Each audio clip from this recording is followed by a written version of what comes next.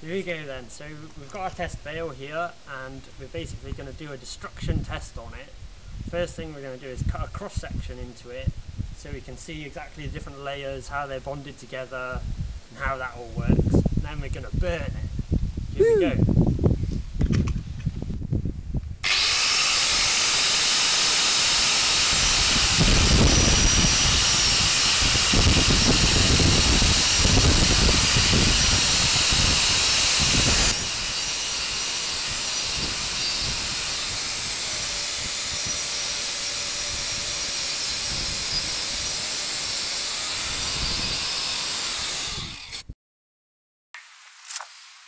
That section, now we get to see how well it's been bonded onto the straw bale.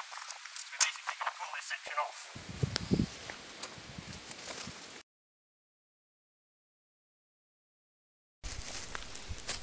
So, got a sort of mixture of layers there.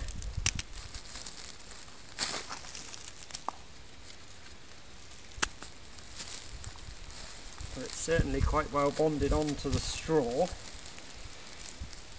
Might need to get a crowbar or similar item. Be back. More destruction.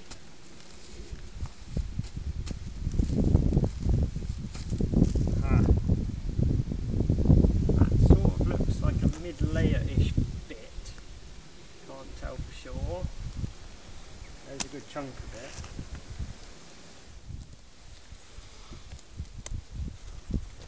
Made more difficult because I want this cross section nice and clean so I can examine it carefully.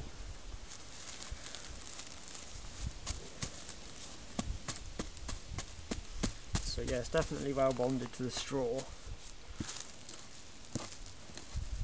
You get the idea. And this is just a photo of the cross section of the plaster where you can see the different layers.